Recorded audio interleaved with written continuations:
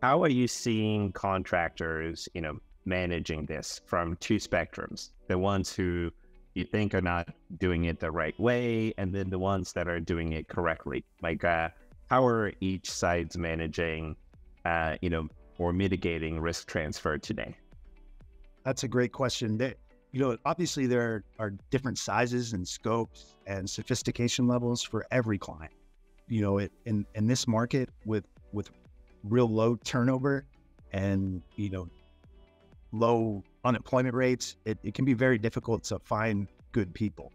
And a lot of times with a smaller, less sophisticated operation, this responsibility will fall on someone who's in an administrative role that may or may not have experience with risk transfer or with managing certificates of insurance. And a lot of times you see people will put systems in place and create spreadsheets.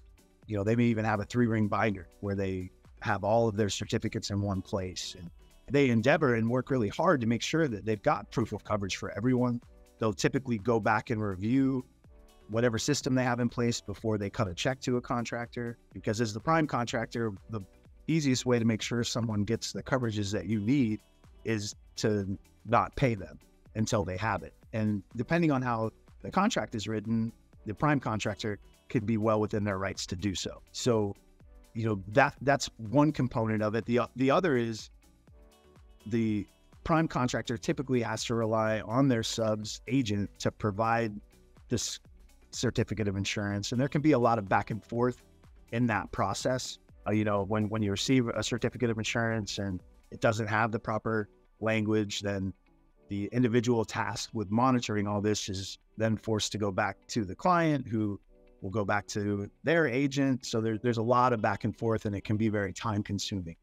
And then you also have folks that work with a third party, that have systems in place, whether it be software or, an attorney that they have on retainer to review everything, which can get quite expensive. But it really depends on the level of sophistication. And from my perspective, people don't tend to take it seriously until after they have an uncovered claim, or they have an issue where they then realize that, we don't have necessarily the system in place.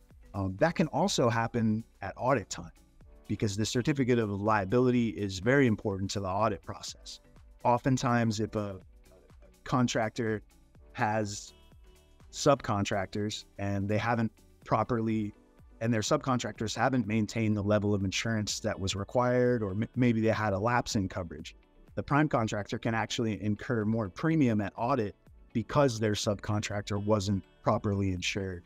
It can get even more intense than that in a situation where there's an endorsement on the prime contractor's liability policy that warrants specifically that all of the subs are going to carry a specific level of insurance. And we call that a hard hammer clause, because the GL policy is designed to pick up uninsured subcontractor claims, depending on the situation.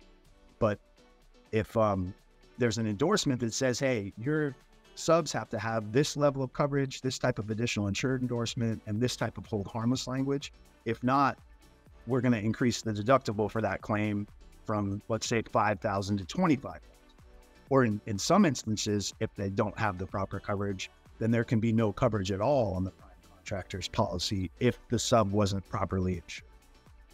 So there's a lot at stake when it comes to, managing your subcontractors and their insurance programs and making sure that they're meeting your insurance requirements. Because all of these contracts between the prime contractor, the subcontractor's insurance policy, the prime contractor's insurance policy, all of those work in tandem to make sure that everyone is properly indemnifying each other.